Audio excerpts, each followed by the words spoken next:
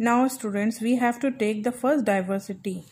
First diversity is the geographical diversity. Geographical diversity means the diversity in the landforms of India, mainly in India. So in India we all have studied in class 5. There are 6 main physical divisions. So you know that there are 6 main physical divisions in the country. The northern mountains, the northern plains, the Great Indian Desert, the coastal plains, the peninsular plateau and the islands. So first of all, see this diagram only, this map of India. On the top, it is the north part. We are having northern mountains here in this part. And then when we are coming this side, these are the northern plain sides. Northern plains.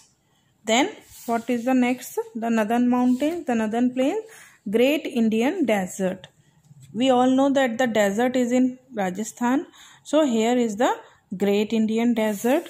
The coastal plains. Coastal plains are in this side on the edges of India side, peninsular plateau.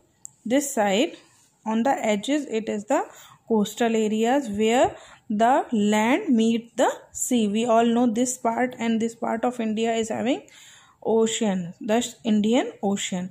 So Indian land and ocean is meeting, so it is the coastal area. Both the sides, these are the coastal areas and the peninsular plateau.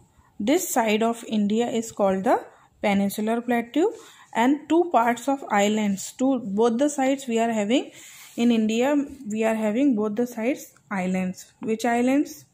Yes, the Andaman and Nicobar Islands and Lakshadweep Islands.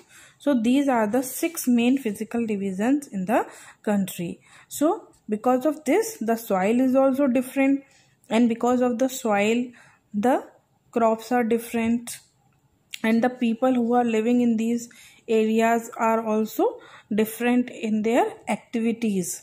Like they are doing farming, some are doing rearing of animals, and some are fishing. So different types of activities also they are following.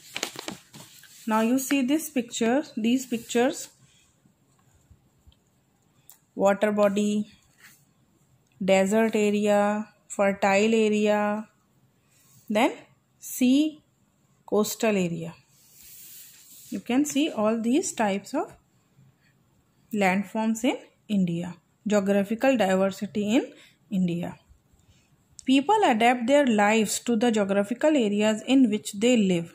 Not only does it make people dress differently, but it also determines the kind of food they eat, what they do for a living, and the customs they follow. So the people who are living in the coastal areas, they will do fishing. The people who are living in the fertile areas, they will do farming. The people who are living in the mountains, they will do rearing of animals and some other things also. So their food habits are also different. Their dressing style is different. Now people living in different regions also have different food habits.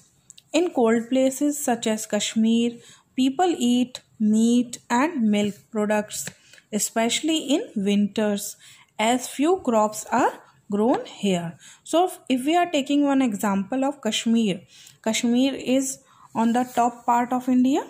So here, and it is also having mountains. So it is having cold weather. So in the winter season, they are unable to rear the